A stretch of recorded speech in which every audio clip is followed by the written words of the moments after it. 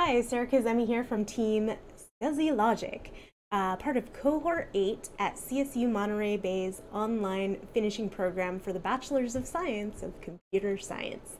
My goal in this degree program is to develop my skills of working on a team to develop larger scale projects, and in doing so, I want to be able to bring those skills home to my current job as a high school computer science teacher.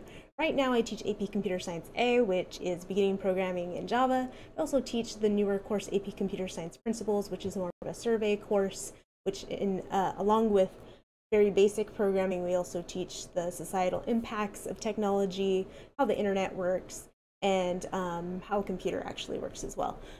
So beyond those two courses, I'd love to offer computer science courses that students would really engage with, both in terms of what they're interested in, but also be able to help them develop as they go on to college. So I'm really looking forward to working with my current team. They seem really great so far, and I can't wait until we get onto the computer science courses, beyond the writing courses, and really start developing some projects.